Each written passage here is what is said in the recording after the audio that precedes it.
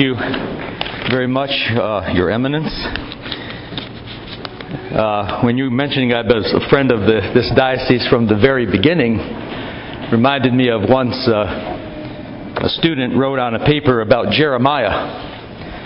He had to write about Jeremiah, so he said, Jeremiah was called to be a prophet from before he was born. And he said, Lord, I am too young.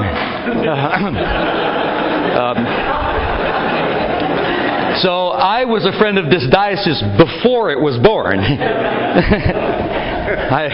The Diocese of the South was in my heart before it was born. In fact, I remember, maybe I should say this tomorrow night at the dinner when it's a little lighter, but I remember one All-American Church Council where they were electing a metropolitan, and at the time His Grace Bishop Dimitri got almost all the votes. But however it happened, someone else became the metropolitan. And I don't know if you recall, but I remember going to you after and I was saying, anybody could be the metropolitan. Go down south and become a saint.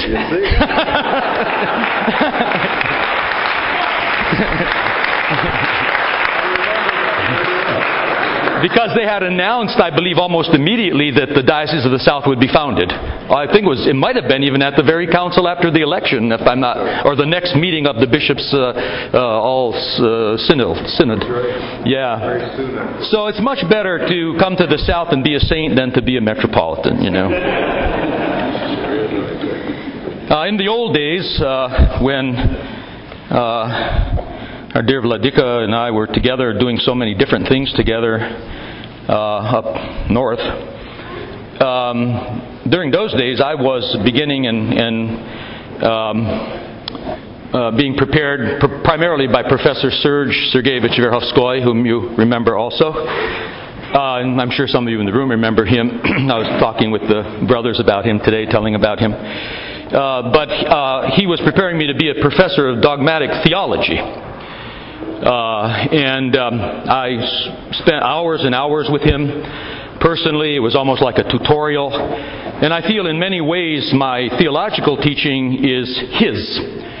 He was very eccentric, very little well known. Other people were much more known, Father Schmemann, Father Meindorf, others. But he wasn't very well known, but I always felt that my vocation in life, at least part of that vocation, was to be his spokesperson, his mouthpiece. And I kind of thank God for him at this point too, thinking back in those days. But one of the things that we used to call him Prof, Professor Verkhovskoy, made me do, he made me swear. You're not supposed to swear, but he said it's okay this time, economia. But he made me swear that I would never present my own personal opinions as a teaching of the Church. That my task as a professor, a teacher of dogmatic theology, and I can never think of H.L. Mencken, who used to say as boring as a professor of dogmatic theology. But in teaching dogmatic theology, he did promise, almost I had to write in blood, that I would never present anything as of my own opinion as a teaching of the Church. And my task in the classroom was to try to determine what is the teaching of the Church and what isn't, and why it's a teaching of the Church, and to try, once to determine what it is, then to explain it as well as possible.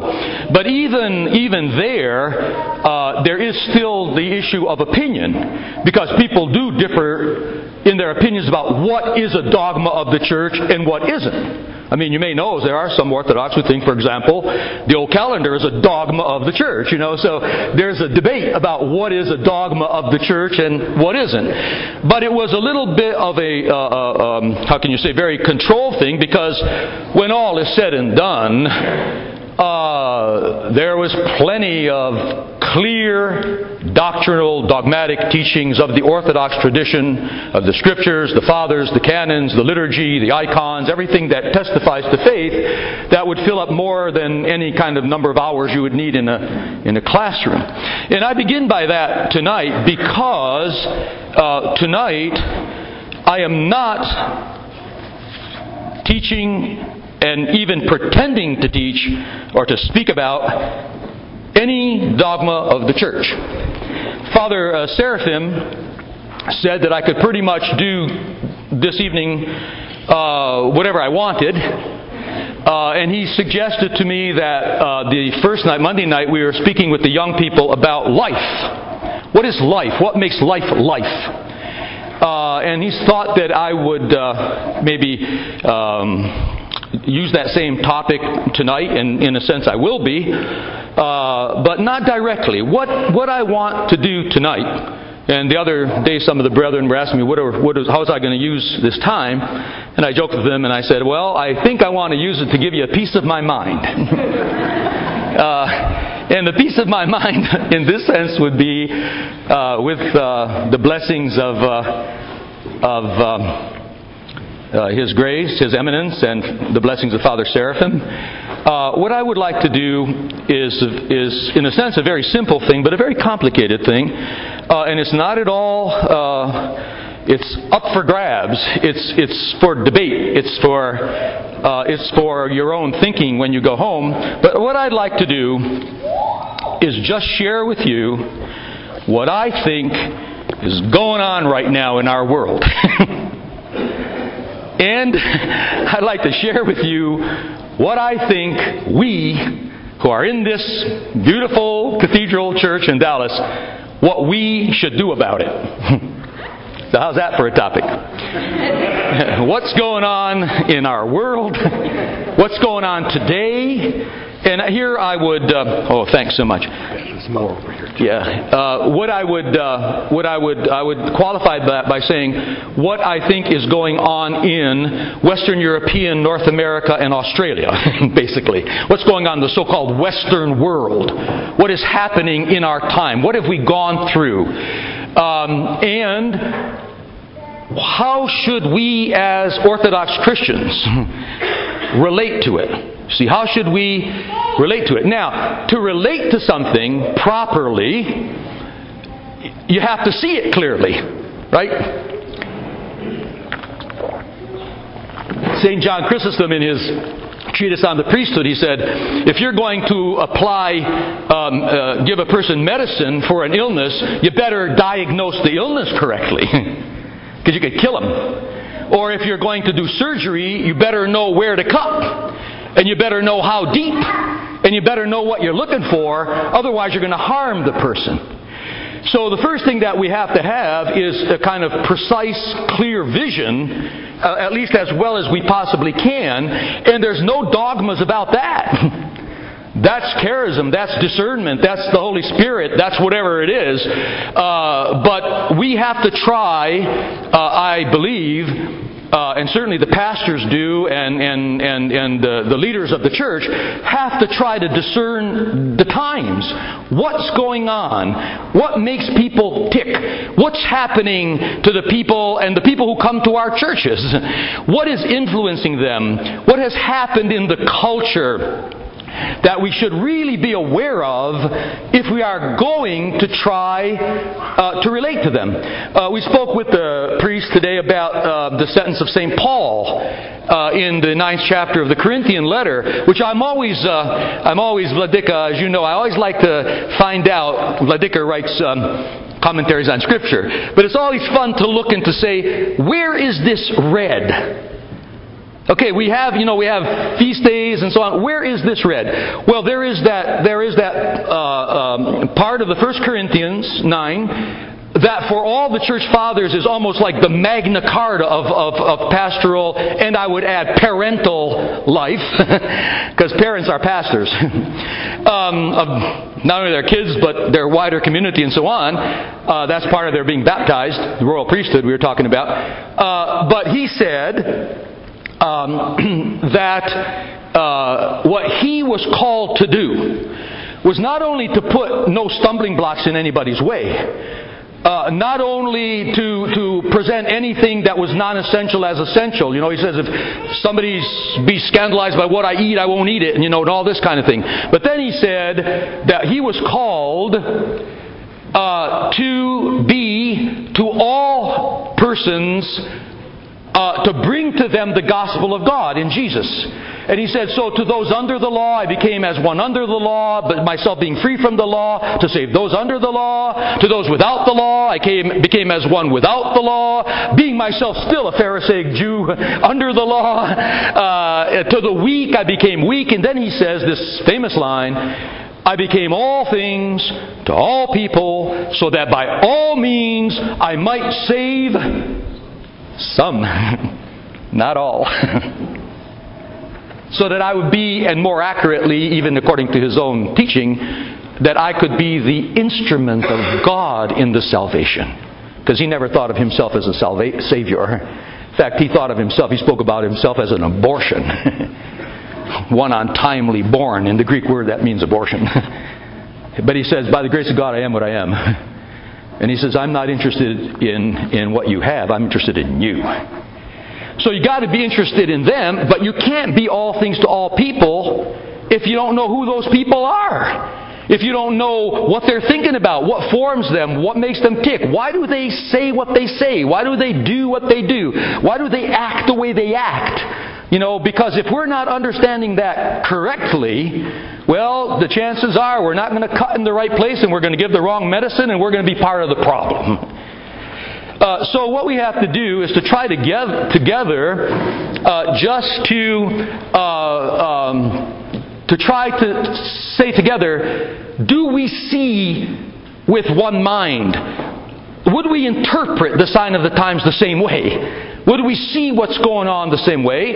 And if we don't, then we have a job to do. We've got to talk with each other.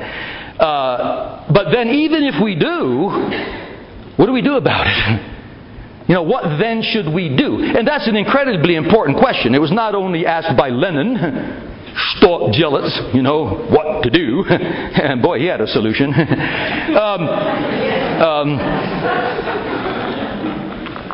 But that, could somebody give me something a little closer to the... But, thanks. My hands are getting cold. But as you may know, reading the Holy Scripture, when the Apostle Peter gave the very first sermon on that Pentecost Sunday, when the Spirit had been poured out on all flesh, and he preached that the one who was crucified is raised and glorified, when he finished, a voice from the crowd said, "What then should we do?" Because it's all about what we're going to do. And as we said this afternoon, we will answer at the last judgment by what we do. Kata erga, according to works. That's in the Psalms, that's in the Proverbs, that's in the letter to the Romans. That's in the Apocalypse. We will answer for what we have done in the flesh. That's what God is going to ask us. But in order to know what to do, we've got to see things clearly. Otherwise, we're like, as the Russians say, gustumanya. We're like geese in the fog, going around and messing up people's lives, So, I had a friend, Father Berzhansky, he used to say, the priests are ordained to help the people to suffer. And boy, do we do that.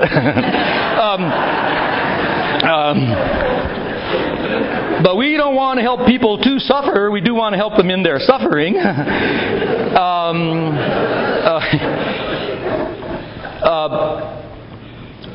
So what I'm going to do now, in an incredibly simplistic manner, is just to try to share with you what I think where we are now. Like what's happening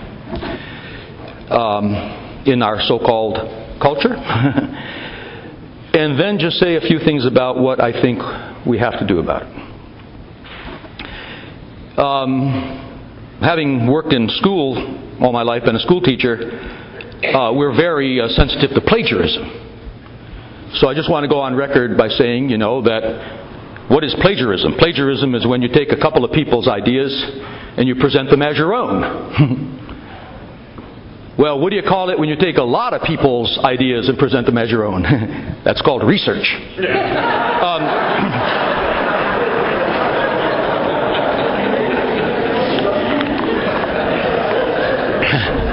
So I would like to confess, full disclosure, that tonight's talk is more plagiarism than research.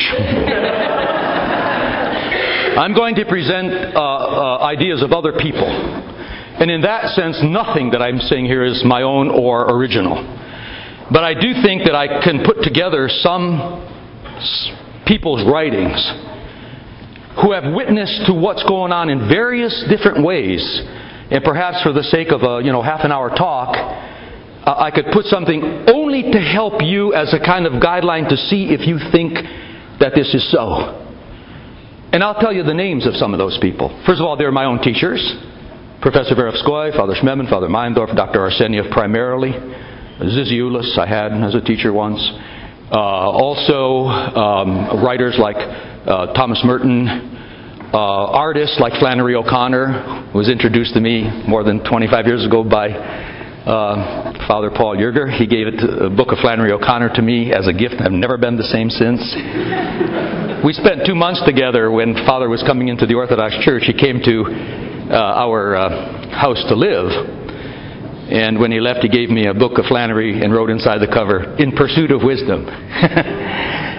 Because Flannery, she has these incredible stories, a Southern writer. But there's other writers. Solzhenitsyn would be here tonight. Dostoevsky would be here tonight. But more than anyone would be in another way, in the spiritual world, would be the arena of Branchaninov would be here tonight. But perhaps more than anyone else would be C.S. Lewis in the book The Abolition of Man. And the writings of a rather unknown person, but I think he's one of the geniuses of the end of the 20th century. His name is Carl Stern. He was a secular Jew neuroscientist who survived Hitler because of an American fellowship. He was a total Renaissance genius man, and he went through from atheism through prophetic type of fiery Judaism, and then ultimately became a Christian, a Catholic. But he was actually converted through the Russian writers. And he has 3 books that if I could order people to read, I'd ask them to read them. One is his spiritual autobiography called The Pillar of Fire. Another one is a critique of Western culture called The Flight from Woman. Strange title, but it's a great book. And another one was called The Third Revolution. And it had to do with psychoanalysis and the modern culture.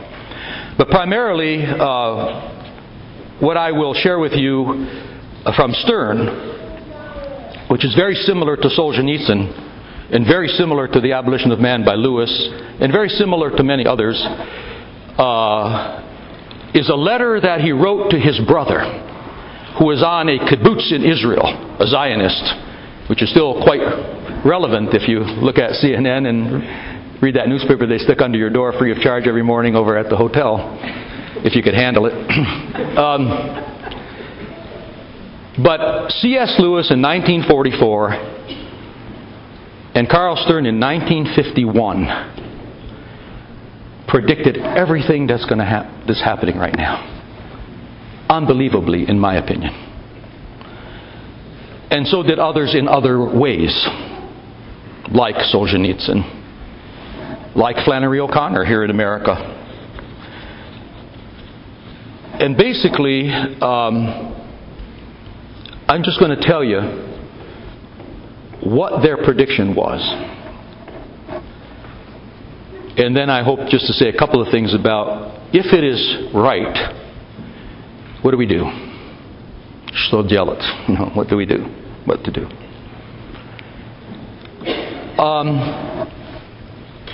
In doing this, I don't want to blame them for anything I say. Okay? So read them yourself. But this is what I got from it. In his sermon this morning, Father Paul used the expression postmodern. Postmodern. And in the jargon, there's always jargon, right? The jargon of the time in the Western world, the thinkers like to speak about where we are now in a period of postmodernism. And it's sometimes hard to get a handle on what that will actually mean. And it probably means different things to different people. But it also begs the issue of what was modernism, if it is postmodernism.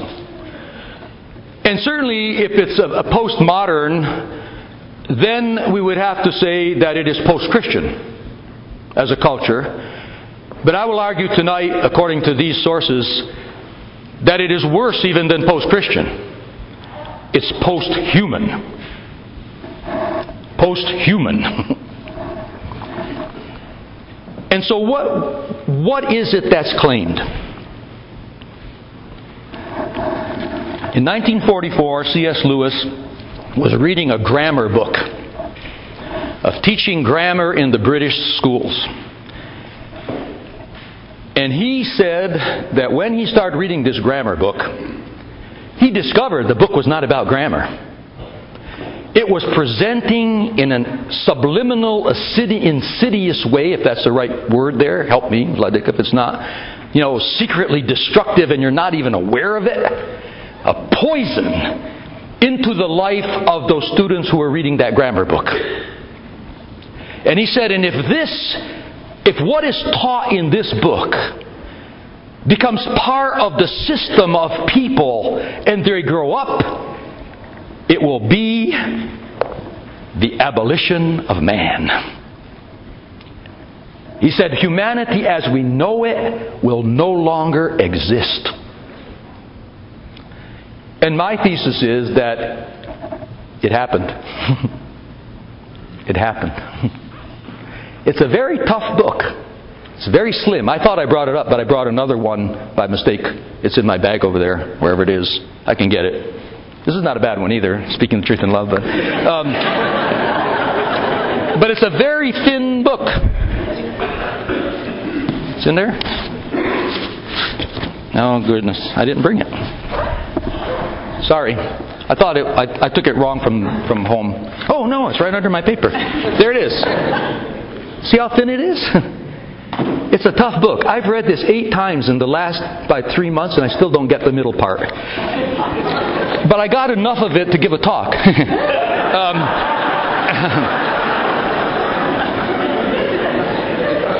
And what he says is a very simple thing. And he does it a lot better than I'm going to do now, so forgive me, But what he says basically is this. They're teaching grammar, and they're teaching about how to describe a huge, magnificent waterfall. Cataract, a waterfall. Majestic waterfall. And then these authors of this book are saying, well, someone said, what do you think of that? He says, oh, it's kind of pretty. Another one says, gee, it's nice. And then another one says, it's sublime. It's sublime. And then they start saying, what is the right word for the waterfall? And then they say, well, pretty, nice, this, that. Then they get into Wordsworth, this, that, I don't know why. It gets kind of complicated at that point. But then what they say is, certainly this majestic waterfall can be described as sublime. But then the authors of the book go on to say, however, of course, they're not saying anything about the waterfall at all. What they're really saying is, when I look at the waterfall, I have sublime feelings. C.S. Lewis at that point says, they don't know the English language. You can't have sublime feelings. You could look at the waterfall, think it's sublime, and then feel humbled or touched or overwhelmed. But you can't have sublime feelings, so they don't even know how to use the language. He said, but what they're trying to say is, there isn't anything in that waterfall. All they are, quote unquote, merely speaking about is what they feel about it when they see it. And so there isn't any objective reaction that a human being should have when they see this majestic waterfall. All they do is utter in one way or another what they feel about it subjectively, and it is merely thrown in there, so it has a kind of debunking character to it. It doesn't really matter what you're saying anyway, because all you're saying is what you subjectively feel, and the other person next to you could feel something different anyway, and the waterfall does not demand and elicit any proper reaction from you when you observe it. He said, if that ever wins, it's the end of humanity. Why? He said, because there's a faculty inside a human that he in the book calls the Tao. And he did it, I think, on purpose because he says, this book is not about Christianity. I'm known as a Christian speaker. This has nothing to do with Christianity. This has to do with the philosophy that's behind this grammar book. And he said that in every culture of humanity up until his 1944 period, every culture was founded on a conviction that there is a faculty that is in human beings, that is the faculty that makes them human. And that faculty is not their brain, it's not their reasoning power, and it is not their sense experience. It's a deeper reality that is meant to organize, order, develop, cultivate, refine the thinking process and how to handle the sense experiences that you have. In fact, it's that faculty that provides the axioms for thinking. That's where you get the first things, to use Aristotle language. That's where you get the basic realities. And he said different cultures called it different things. He said some cultures called it the image of God in a person. Some cultures, like the Bible, called it the heart. The heart. You see? Sometimes in biblical language it was called, in Romans 2, the law imprinted on the heart, the so-called natural law. In Greek philosophy it was called logos. In Asian it was called the Tao. But it was this intuitive faculty which makes a human human. Because without it, the brain would just be like a machine. And the senses would be nothing but sensations and experiences. And he says, we are not machines. We are not angels. We're not animals. We're not plants or rocks. We're humans. We're humans. And I believe that in our tradition, that particular faculty would be called the heart. But in some patristic authors, it's called the nous. The inner intuitive faculty that Plato even saw in his famous Republic provides the insights into the realities upon which then you can argue. But you can't even have a meaningful argument unless you are having certain basic insights that you can share and agree are good, true, beautiful, or at least demanding admiration, demanding honor, demanding obedience, that there is truth, that there is beauty, that there is good. Then you could argue about what it is or what it isn't. But that intuition that is there, that's the foundational reality. And he said, if you destroy that, you don't have human beings anymore. And then he said, and if what is taught in these grammar books catches on, it will be the abolition of man. And so the first lecture in the book is called Men Without Chests. Because he located that faculty here. Not here, not down there somewhere, but here. You see? And that is that unique faculty. But then he went on to say, and I don't want to spend too much time on what he went on to say, but although it's very important, but what he went on to say was, if that is abolished, then we're nothing but a brain and a body. And I've been using this in some of my sermons and talks lately, and I went a little bit further. Because I don't think he saw the cybernetic age. He didn't see where we are now. He certainly didn't see it in 1944. But I think that what we could say in our North American society now, you're not only a brain and a body. And by the way, one providential thing was when I was reading this book, I think for the 5th time, I saw a clip, a piece in the newspaper that I actually cut out and kept. It was about an artistic production in England which was called A Festival of Brains and Bodies. Talk about prophecy. But I like to go further and say what that could mean more, and perhaps a little more incisively, that we are nothing then but a computer and a consumer. We consume goods and we compute. And we compute on the basis of what we feel, think, want, whatever. And if I'm really on a roll, forgive me, I'm in the church, but I said it already here, so I've already got the wrath of God upon me. But actually what you end up being is nothing but a calculator and a copulator. That's it. And I am convinced that there's many people who are already older. They're not just kids or college students. They're in politics. They're in government. They may even be in a White House or whatever. Who are no longer human in the classical sense of the term. And when C.S. Lewis was making this argument, he said at one point, well, some of you who are listening to me might say that you're calling these kind of people evil. Wicked. You're saying they're wicked men, they're evil men. He said, no, you didn't understand me. I'm not saying they're bad men, I'm not saying they're wicked men, I'm not saying they're evil men. What I'm saying is, they're not men. So words like good, evil, bad don't even apply. They're just not the same of what we thought humans were. But then he went on to say that, however, because you cannot obliterate this Tao completely, and we would say, theologically, you can't erase the image of God in a person completely. So what happens is an oligarchy, that means a rule of a small people who have the power and the money, are going to take their calculations and their sense experiences and their way of looking at reality, and they're going to foist it upon all the other people.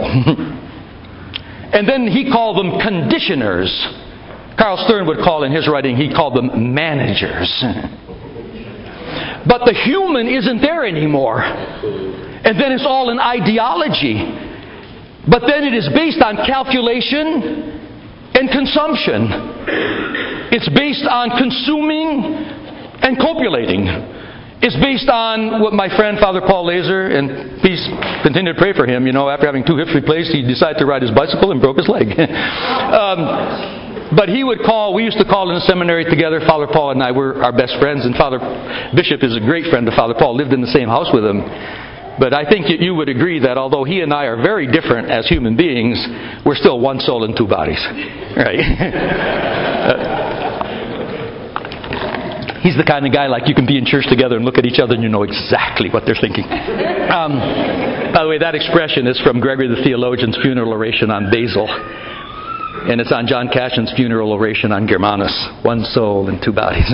But anyway, Father Paul, we came up with what we called the PP words. Power, pleasure, possessions, properties, profits, positions, prestige, and if you want to really be Greek Orthodox, presvia, honor, who sits at the table first. That's what happens. But then this oligarchy starts deciding of what that's going to be for people. And they're all doing it under the benign understanding that they know better. And by the way, some of you who are more into the literary CS rather than this more scholastic one, I was told by someone, I don't know this, but somebody told me that this same thesis he presents in artistic form in the book called The Hideous Strength. But I'm not aware of that. But in any case, what he says is, they will rule, and what they think that they're going to do with their calculation and their power is that they're going to vanquish nature, he said. They're going to overcome nature. He says, but what they're going to end up and realize is that nature ends up vanquishing them. And then it's over. It's a kind of a grim book. Very grim book. But he still presented it as if this would catch on, if this would happen. Well, I just want to share with you my opinion. I think it happened. I think it happened right before our eyes. Because then, by your calculation and your sense experience, you can recreate reality any way you want it to be. Because it's merely your opinion anyway. There is no sublimity to the waterfall. It's your feeling. So if I don't know, if I feel like I don't know, I'm a woman trapped in a man's body, I can go get an operation and become a woman. If I say that, God made me, I don't know, a heterosexual lecher, well, if I want to do that, I can do it. And the only curb still left in Western society is you got to prove that you're not hurting someone else. And of course, that's what's behind the abortion debate. Is a fetus someone else? Is an old person dying someone else? Well, if they're not someone else, you could liquidate them. So who is a person then? Well, I decide what a person is. I decide what my sexuality is. I decide what I want to choose. I construct myself. And this is what the result would be. And here I would say, with a little bit of an apology to Father Paul in his sermon this morning, that in this particular point, which is beyond modernism, and I'll tell you in a minute why, people wouldn't care if we build a beautiful building like this and have a vigil in it. In the modern world, they would think we're nuts, and if they could kill us, they would. And of course, in the Soviet Union, they did. 70 years, 70 million corpses. Just to say, we made a mistake. But what did they put in its place? And what will they put in its place? And the jury is still out whether what the prison camps could not accomplish in the modern age, the computer chip, the investment, and the American businessman, and the American film, and the American art, and the brains and the bodies, will accomplish the abolition of man. Because no prison camp ever abolished humanity. In fact, it enhanced it. Read Solzhenitsyn. So, here we are. And but I would say, vis-a-vis the sermon, and Father Paul, I'm only picking this up because it helps me tonight. Father Paul was worried in his sermon that people would say, oh, you think you're true. You think you're right. You think you have the beauty. You want to tell everybody what the truth is. Well, we're democratic. We don't do that. We have ours, you have yours, and so on. But then there would still be a fight. If you were still in the modern era, there would be a fight of whether you're right or wrong. In the postmodern, there is no fight whether you're right or wrong. There is no fight if you're right or wrong.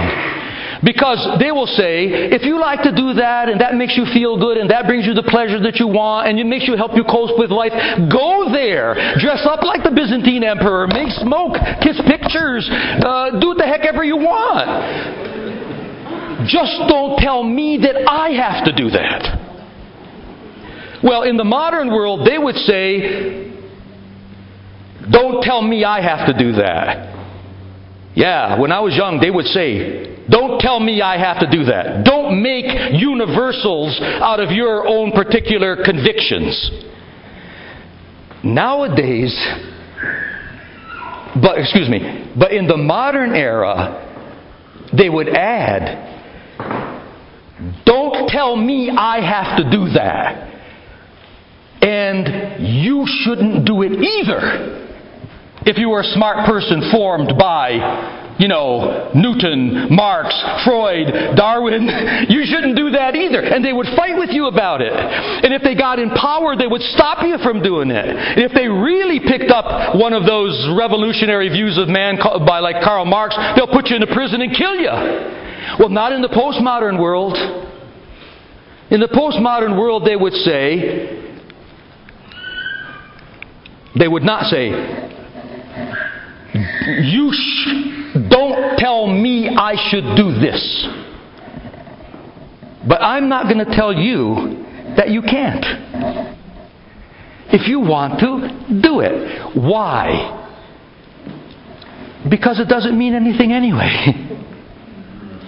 One guy calls the waterfall sublime, the other guy calls it pretty, the other guy calls it nice. And after all, they're only speaking about their own feelings. Merely about them.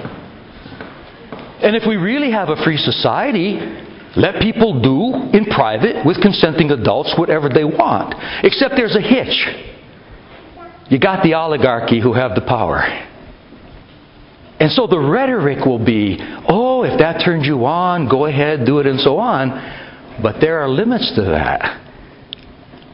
Like if you bring your children into it, or whatever else. So it isn't as innocuous as it first seems at all. But one thing's for sure, it's the end of humanity, if that happens. And I think it happened. Now, Carl Stern, he put it a different way. In the letter to his brother, he said,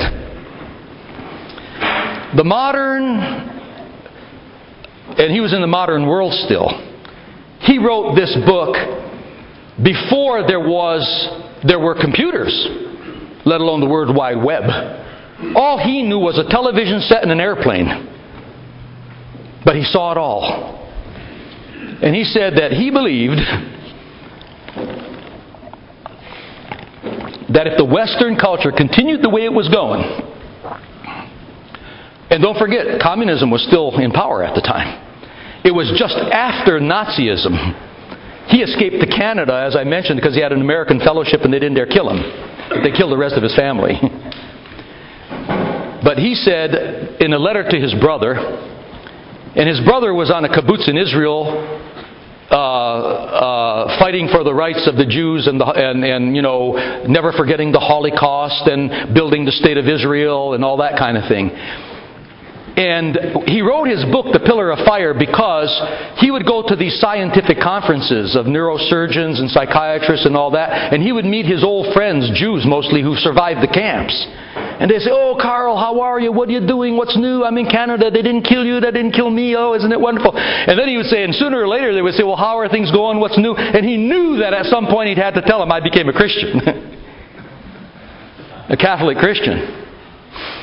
And he said that every time he would do that, they would sort of stop, look at him and go, oh. And he said, I'm writing this book about that, oh. I'm writing this book about that, oh. But in the end, he wrote to his brother, who couldn't imagine why he did what he did and considered him an absolute traitor. And his whole point was to say to his brother, I am not a traitor. I am the one who's following Isaiah, Jeremiah, Ezekiel, Daniel, the Psalms, the prophets. Because the only way you can follow them truly is to be a Christian. But then he wrote to his brother a few pages that I will now share with you. He said, there are only 5 possibilities for Western European American, and I would add Australian, because they're totally Americanized by now. And by the way, this is being spread all over the globe.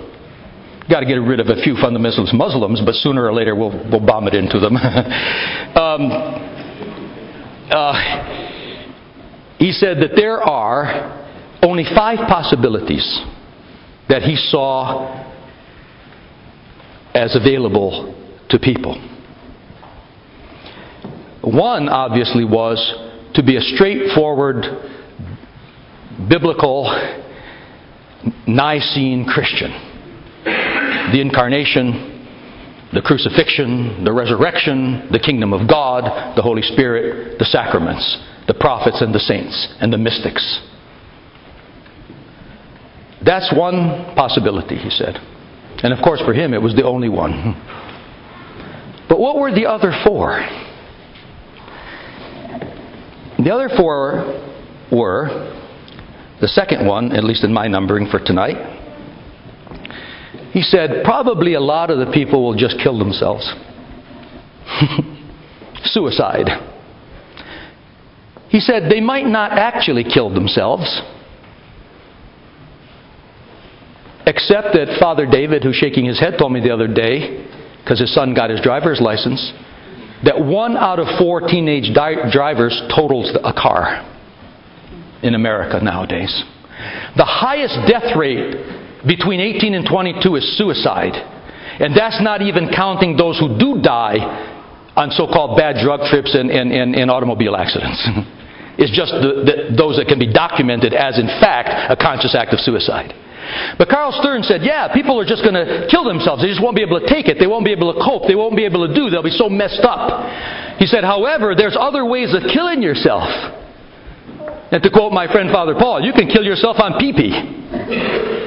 Power, possessions, profits, pleasures, You just carnal out. Because the pain is too great and you got to kill it. So you kill it by working 20 hours a day. You kill it by making it. And in his book, Flight from Woman, he said, and what had happened in Western culture, and he analyzes Descartes, he's the big guy, Sartre, Schopenhauer, Goethe, Kierkegaard, Leo Tolstoy. The best essay on Leo Tolstoy ever written is in that book, The Culture of Woman. And basically what he ends up saying, at least in my interpretation, is the fallen male became the image of success for everyone, including women.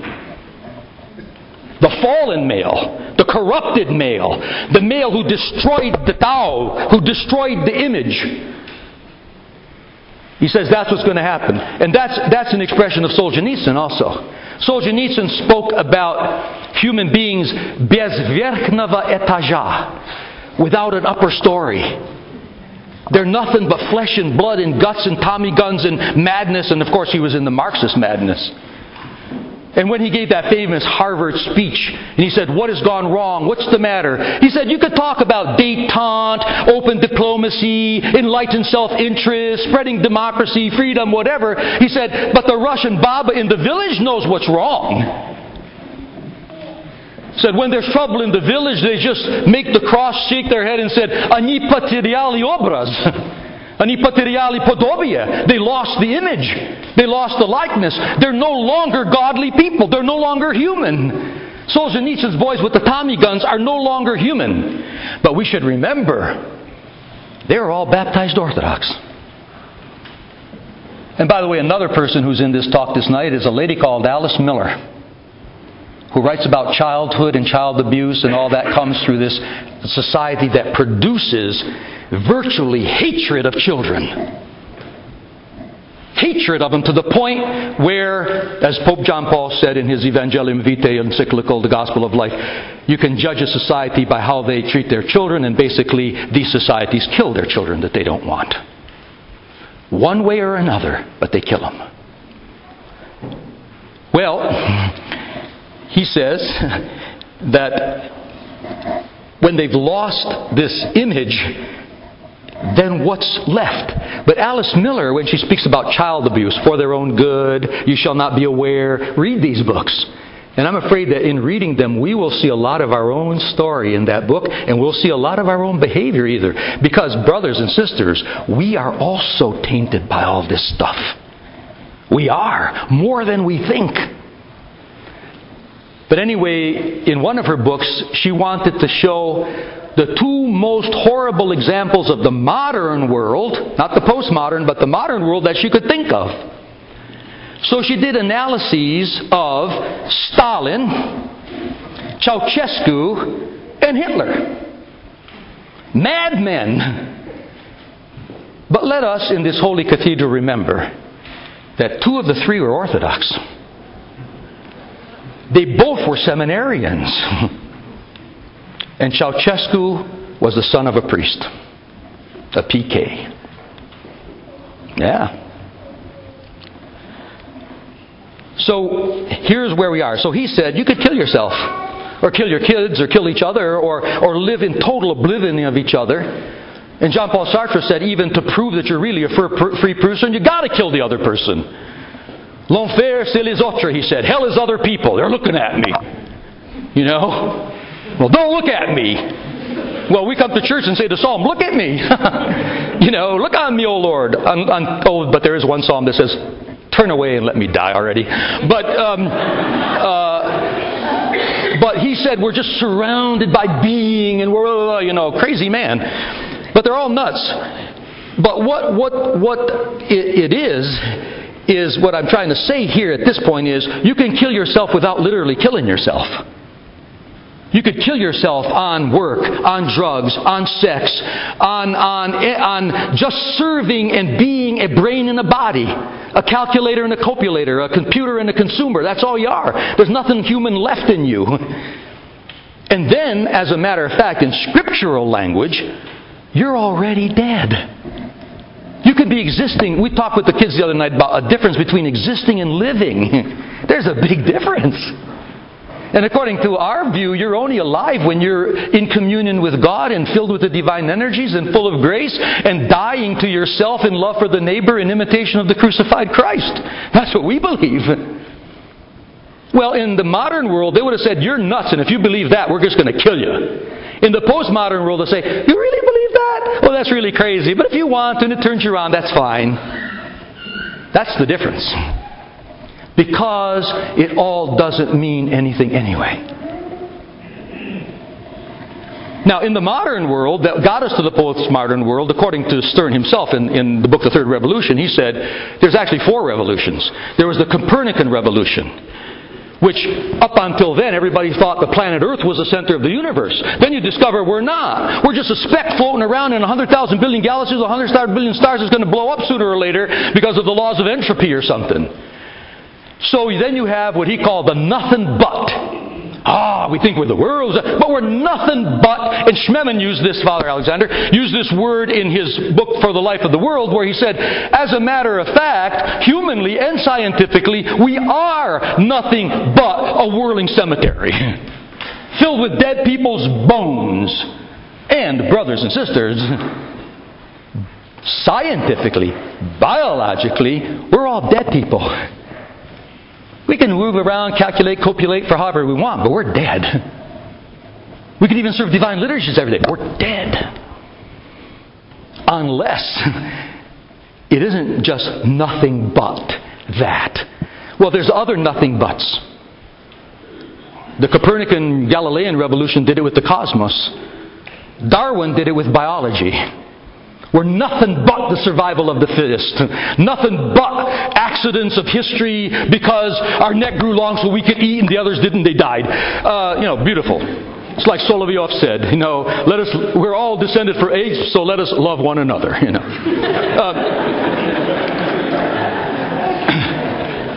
But I think we, with Stern, would have to say, these guys didn't see nothing.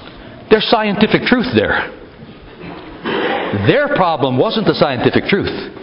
Their problem was the philosophical and metaphysical conclusions they drew from it, which were unwarranted even logically, let alone theologically. Let alone that there's an intuition in an upper story that is supposed to, in C.S. Lewis's words, guide and guard and shape how we understand that data. But once the heart is gone, the noose is gone, it's nothing but data. Nothing but. We're nothing but a planet whirling through space. We're nothing but accidental, processes of biology or something. Then Marx came up with his nothing but. Socioeconomic. We're nothing but a dialectic of material history because of economics. And if economics, and that's, and all of these things have so many inner contradictions, they're not even funny. You could ask Darwin, how could you write that book if you're nothing but? But with Marxism, they're even contradiction, certainly in the Soviet form, of killing people. Why should they kill people? According to their theory, it's all going to die out anyway. Religion is not only the opium of the people, it's a superstructure that's going to just disappear in time when the proletarian revolts and all that kind of stuff. But the point was always made, like by Father Bulgakov, Fedotov, and others, that Russia was the least likely place to have a Marxist revolution on earth.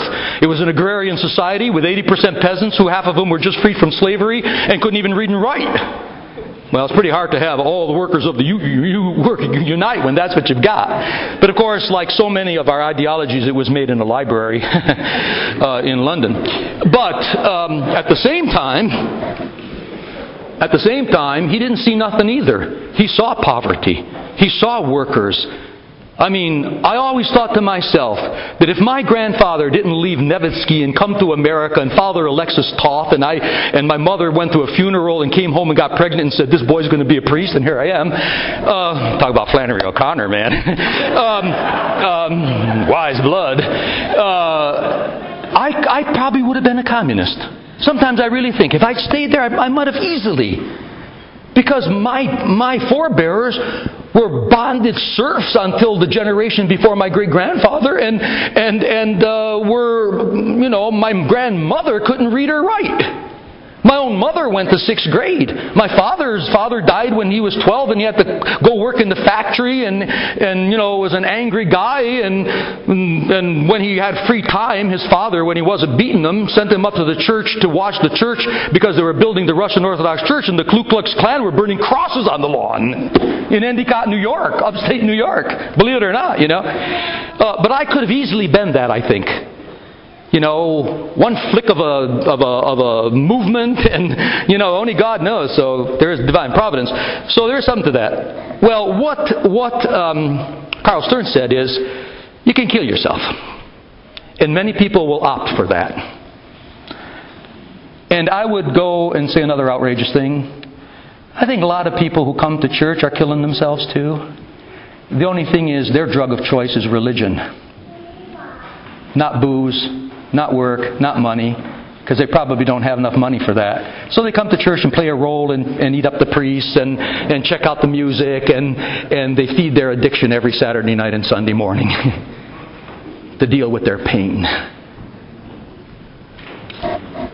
But then he said another option, this was 51, don't forget, is Marxism. But he dismissed that with like 3 sentences. He said, it is so rotten to the core that it's going to die out by itself. So probably it doesn't have long to live. And I don't think he would imagine that it would only have been 30 years or so. I don't think, of course he lived into the 60s. So he wrote this book 10 or 12 years before he actually died. But in any case, he says Marxism is rotten to the core, and no one will probably take that very much, except a few professors in Western universities. But then he said, I don't know how much I'm talking here. Then he said, an option, however, especially when Marxism implodes. And by the way, everybody praises, Pope John Paul II and Ronald Reagan for bringing about the fall of communism, and I'm sure they did their duty. But as a matter of fact, communism imploded because of its own inner rottenness. It was because of Chernobyl, which is, by the way, the name of wormwood in the Apocalypse in the Bible. But in any case, he said Marxism, some will still choose that. But it's doomed. But then he said there's another one that once it does fall, it's going to create incredible agony, suffering, and pain. And this is where he nailed his brother. And that one was, he said, nationalism. Nationalism. Everybody's going to say, our people, not those people, not those others. We have it. We need justice. And justice, well, as Camus said, justice is when both sides are right. Tragedy is when both sides are right. But on the other hand, unless that is broken by grace, he said, it'll just be a mass of blood. Go home and turn on the TV. Baghdad, Iraq, Lebanon, Palestine is still going on. But it's going on in our world too. Russia, Ukraine, Moldova. It's going on in church. Everybody asks, why are we not one in America as the one Holy Catholic and Apostolic Church? Very simple answer. We don't want it. And why don't we want it? We don't want it because of the peepees. We're not going to give up our presvy, our power, our position, or anything else. We like our life. Anyway, they're not really Orthodox. The Russians say that about the Greeks say that about the Russians, the Arabics say that about both, and here we are. And the only one true church is I don't know what. But nationalism, he said, and he said he was afraid that was going to be a real horror. And the nationalistic people, they're not even in the Western European, American, Australian thing, except by extension. However, the oligarchs, who are no longer human, are also nationalists. And there's an American nationalism too. But I'll leave that one to go to the one that he thought was the worst of all. He said the worst thing that's going to happen.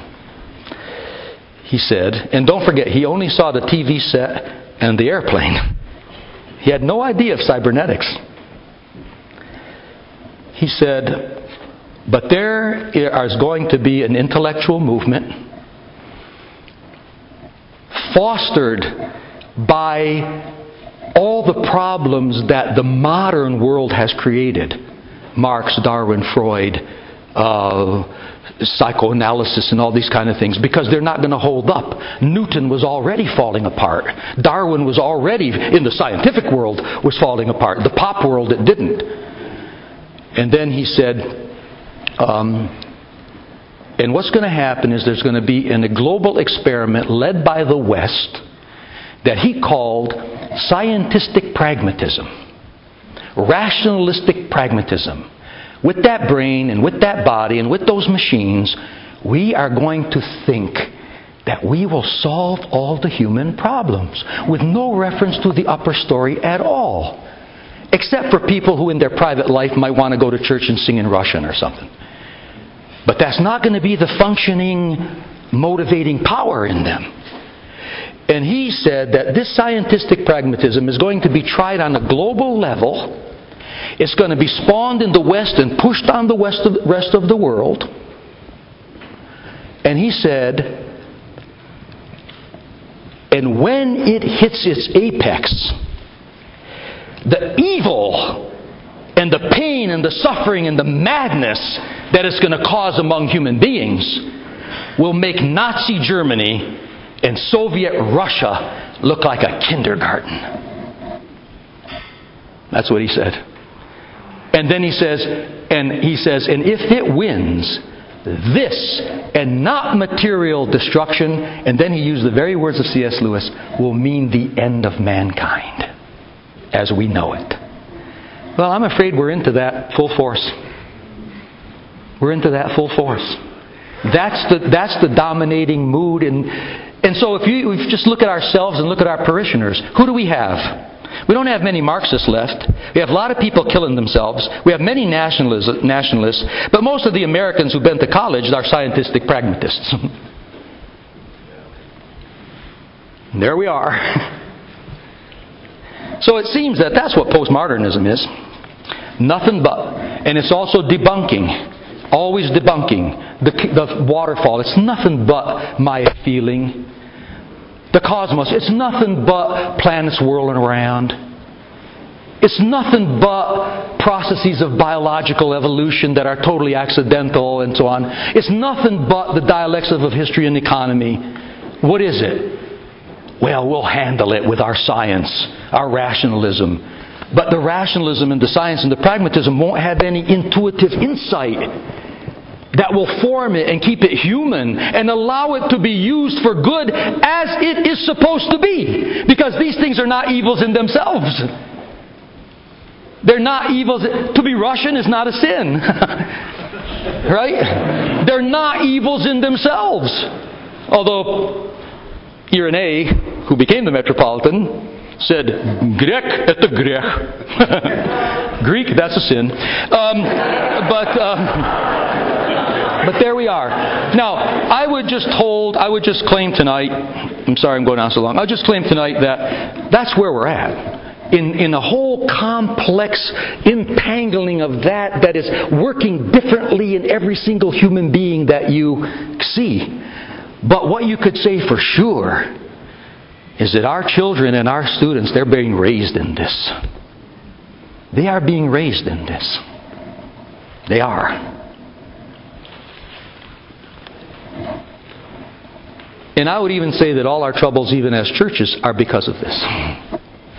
In one way or another. Now, I didn't leave myself much time to say what to do about it. So I can just quote the saying of a desert father named Pombo. This Pombo was a great guy. I love him. Disciple of Anthony. In fact, he asked Anthony once, what did the guy do to be saved and please God? Anthony said to him, whoever you are, never forget God. Keep God before your eyes. And by the way, he didn't say orthodoxy, he didn't say the Bible, he didn't say the liturgy, he didn't say the canon law book, he said God. He said, whatever you do according to the Holy Scriptures. Again, he didn't say the fathers, he didn't say the canons, he didn't say the rules, he didn't say what Baba told you. He said the Holy Scriptures.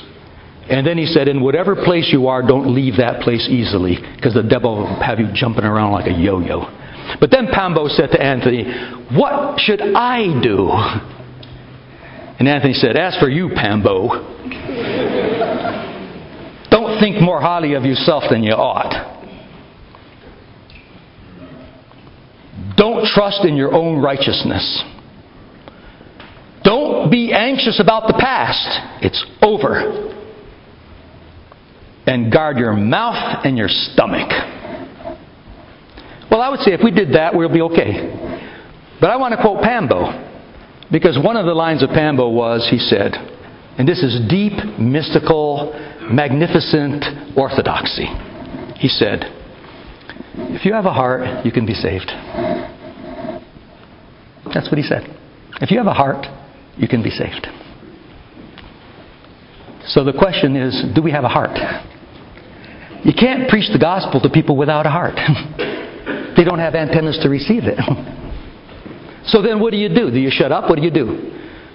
Well, you make an act of faith and say, you can't kill that heart completely, whatever C.S. Lewis or anybody else says. Maybe you can. Sometimes some scripture passages make you think you can.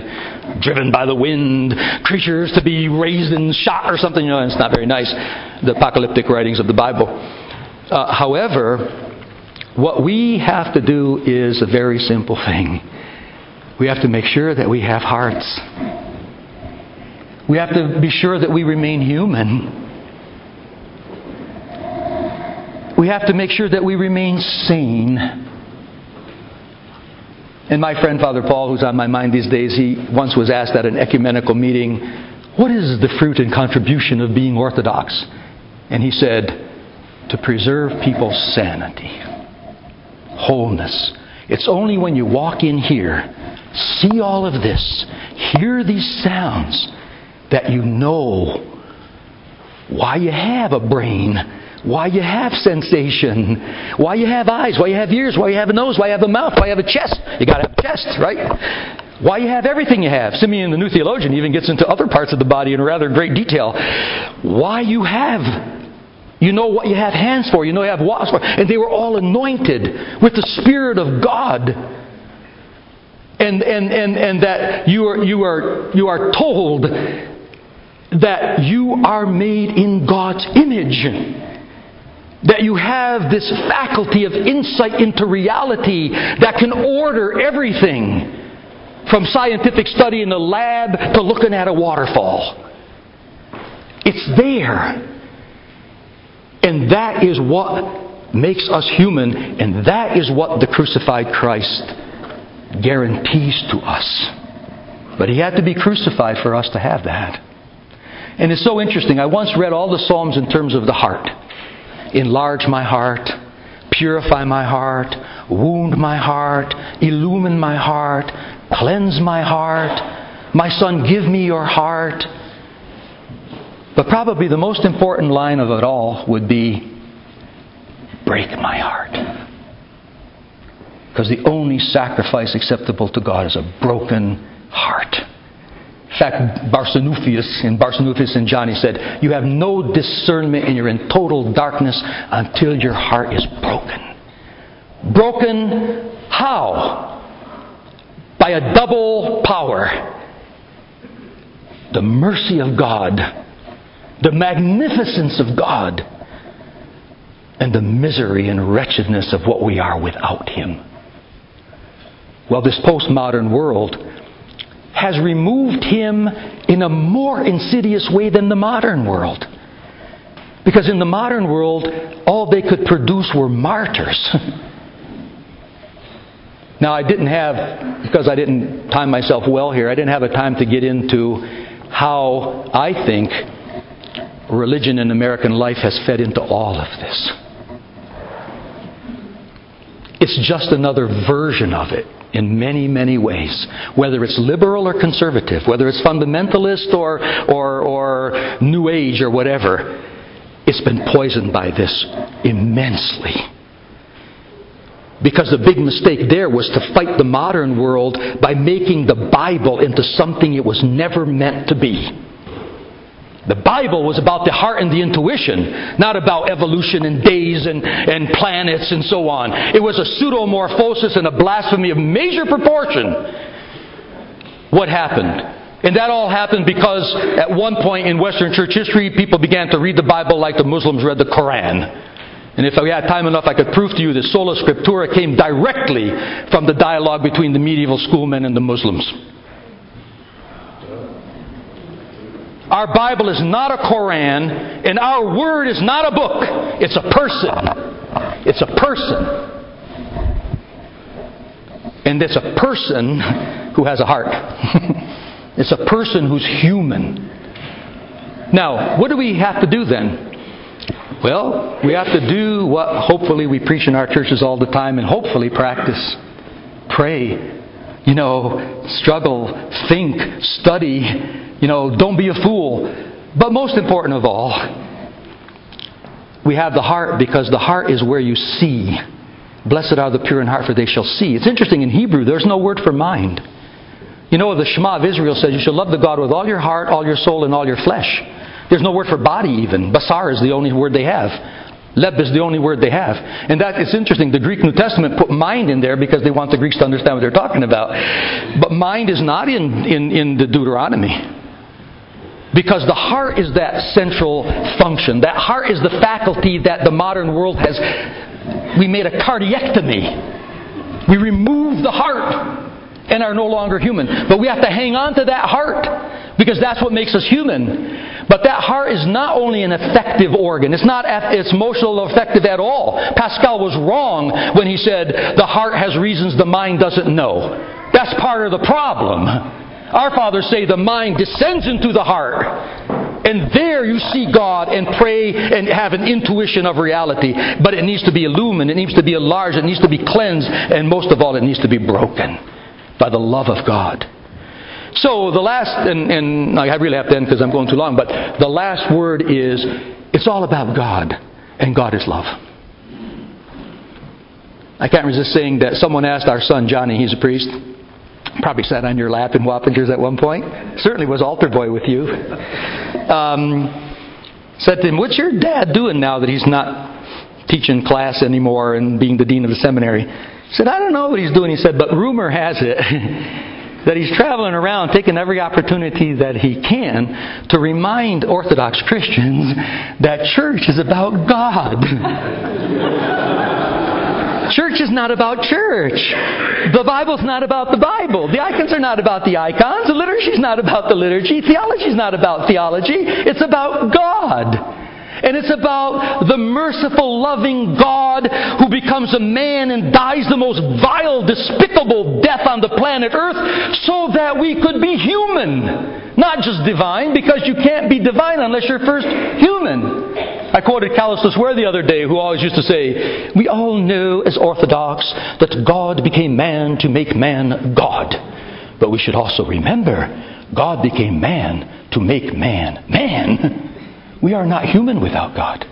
That's the whole point of tonight's talk. But people don't kill each other anymore over that. They say, if you want it, it's okay. And then provide something else. So the final word is, you can't teach people this. You can't beat it into them. You can't do it by legislation. You can't do it by bombs. You can't do it by gimmicks and tricks. You can't do it by seminary classes in pastoral theology, alas. You can only do it by love. And love is suffering, love is sacrifice, but love is what makes us God-like. And we begin loving in our own homes with our own kids. That's where it all starts. And that's where it all ends. Because there's nothing beyond that. But once that happens, once we say to God, God, let me be a human being. Let me be your child. Let me love real people with real love. Then the Baba in the village says, no problem. Because we're human. But without that, but still that begs one more question. What is love? Everybody's for love. Madonna's for love. Bill Clinton's for love. Saddam Hussein and Samullah bin Laden are probably for love in their own understanding. But for us, love is the figure of a dead Jew, a corpse, hanging on a tree of a cross outside the holy city of Jerusalem, betrayed by his own people, killed by the Gentiles in the most vile death that a human being can die. And until we die that death, we're not human. And that's why we're baptized into the death. And every time we come to the church and sing, Holy, Holy, Holy, we eat the broken body and drink the shed blood until He comes. And as long as that's going on, then the rest is up to God. But it's for us to make sure that that is going on. And that's the only thing we really care about. And that's what the church is. And we could talk about financial problems, bishops, this and that. Nothing can stop us from doing that. Nothing. So I think, I'm convinced, at least in my own mind, that's it. But that's everything. So, thanks for listening.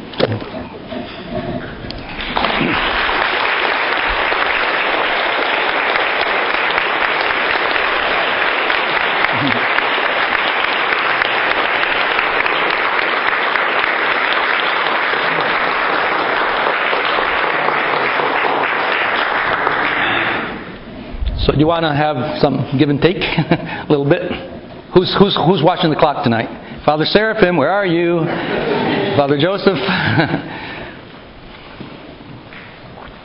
Father Hopko, yes. Nicodemus of the Holy Mountain, said that one of the great temptations snares of the devil was preoccupation. And I think that she summed that up very well tonight. Well, what's your name?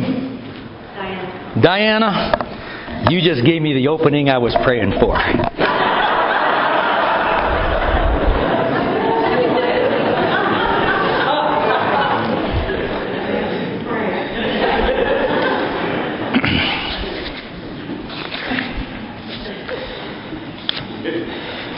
In the arena,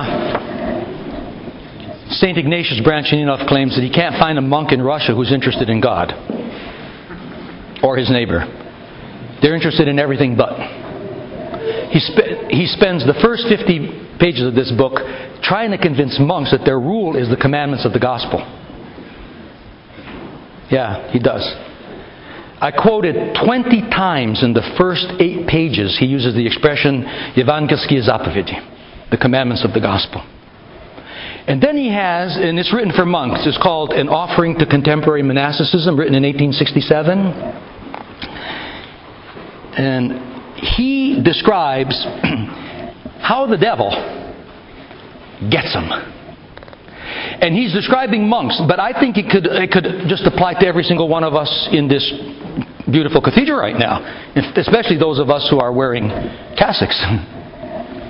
I'm just going to read it to you. He said, "Look, brethren, look what the devil is doing, has done, and will do. Leading the mind of man from the spiritual heaven to material things, chaining the heart of man to the earth in earthly pursuits and earthly occupations." Postmodernism says, after modernism, there isn't anything else anyway.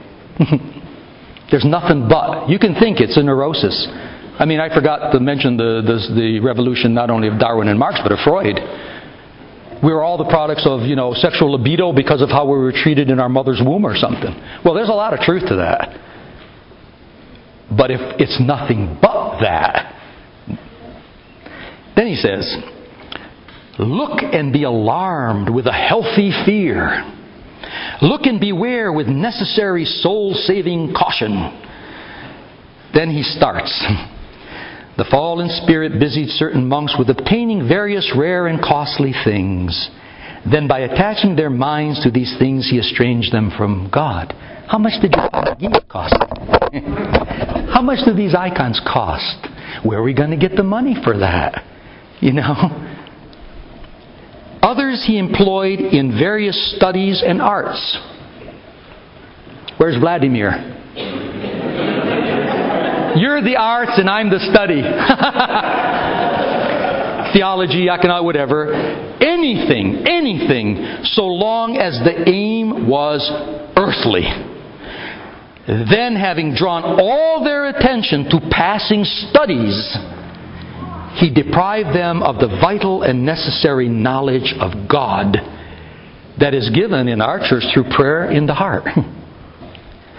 Others he employed in obtaining for the monastery various improvements: buildings, cultivation of flower gardens, kitchen gardens, pastures, meadows, cattle breeding, dairy farming, and forced them to forget God. Ani zabili Boga, ani materiali obras. They forgot God. They lost the image. And he's talking about monks. Others he occupied in decorating their cells with flowers, icons, pictures, making fine furniture, prayer ropes, rosaries, and withdrew them from God. As one of my friends says, how many people there are today who are interested in the Jesus prayer? But very few are interested in Jesus and prayer. Others he attached to a lathe and taught them to ignore and neglect God. Others he taught to give special attention to their fasting and other bodily exercises. And he's got a whole chapter on bodily disciplines. And I'll just summarize it to you in 3 sentences. He says this. He uses the parable of the sower. He said, you can't bring those seeds down into the garden and you can't make them grow. Only God gives them, and it's grace, and it's the irrigation of the Holy Spirit that makes them grow. But what you can do, and this is where asceticism comes in, you prepare the soil. You deepen it, you throw out the rocks, you throw out the weeds, you cultivate it. He said, however, if you had a farmer who just threw seeds all over the place and never cultivated the soil, nothing would grow. On the other hand, if you had a guy who all he did was dig and manure and power and water but never put seeds in, the guy would be mad. So he says, in that interpretation of the parable of the sower, bodily disciplines are means to an end. They're not the end. They're not the spiritual life. They're the means to the end. In fact, I think I want to even, excuse me for doing this, but it's just too important.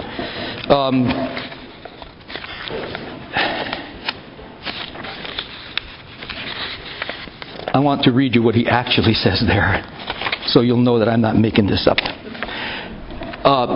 And so he says that the bodily disciplines is only the cultivation of the soil. And he said, like St. Seraphim of Sarof, our patron said, the spiritual, religious, Orthodox life is not about fasting, praying, and going to church and standing and lighting candles. It's about the acquisition of the Holy Spirit. But all those things are a means to the end, but they're only a means. So Ignatius says this. He says, bodily discipline is essential in order to make the ground of the heart again, the heart, fit to receive the spiritual seeds and bear the spiritual fruit. The spiritual seeds are the words of God. The spiritual fruit are the fruit of the Holy Spirit. St. Seraphim again. Love, peace, joy, patience, kindness, goodness, gentleness, fidelity, and self-control. And I was very impressed that one of the young girls the other night knew that. Galatians 5:22. He said, to abandon or neglect bodily asceticism is to render the ground unfit for sowing and bearing fruit. Excess in this direction, or putting one's trust in it, is just as harmful, now listen to this, and even more so than neglect of it. He said, neglect of bodily discipline makes people, men, like animals. And Chrysostom would say, don't say that, Ignatius. Animals do what they're supposed to do. Who gives free rein and scope to their bodily passions, but excess makes them like devils, and fosters the tendency to vanity, pride, and the recrudescence of other passions of the soul.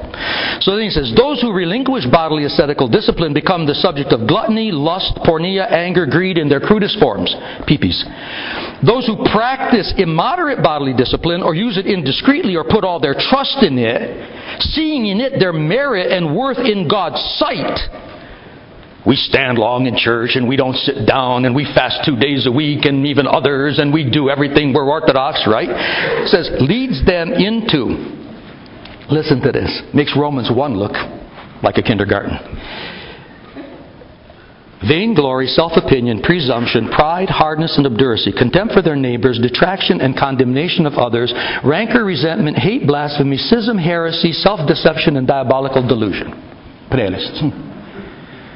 And then he goes on in another place, and by the way, in this book, to speak about psychic zeal. That's not pneumatikos, but psychikos. Not duchovny, but dushevny. And he says it makes people just irritated, angry, judgmental, legalistic, but they think they're zealous. And then he quoted Romans 10th chapter, 1st verse, where Paul says about certain Jews, I bear witness to them that they have a zeal for God, but it is not katepignosin. It's not according to knowledge. RSV says it's not illumined. And therefore, in their zeal, they replace the righteousness of God with one of their own. So he's really down on animal zeal too. But this is what he says. And then he went on to say that no schism, division, or problem in the church ever was perpetrated by an alcoholic, a drug addict, or a prostitute. It's all done by ascetical monks and bishops. Who are not interested in God. Well, I'll continue and then we'll really stop, because I know I'm getting darting looks over here. Others he taught to give special attention to their fasting and other bodily exercises, and listen to this sentence, and to attribute special significance to dry bread, mushrooms, cabbage, peas, and beans. That's what they worship. And in this way, sensible, holy, and spiritual exercises are turned into senseless, carnal, and sinful farces. The ascetic is corrupted, reduced to carnal, falsely called knowledge, conceit and contempt for his neighbors, which snuffs out the very conditions for progress and holiness and provides the conditions for ruin and perdition. Others he inspired to attach an exaggerated importance to the material side of church services, while obscuring the spiritual sides of the rituals, thus by hiding the essence of the Christian faith from those unfortunate people and leaving them only a distorted material wrapper or covering, he enticed them to fall away from the church into the most foolish forms and clouded perceptions, into heresies and schisms.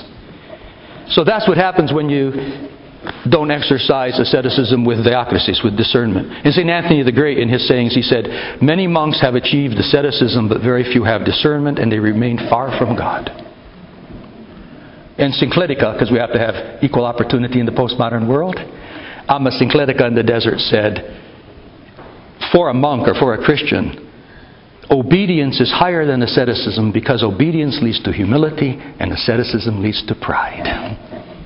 She said it. I didn't.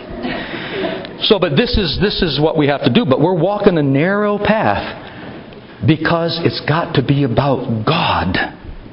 It must be about God and nothing else but God. So I think we better stop. Huh? Yeah.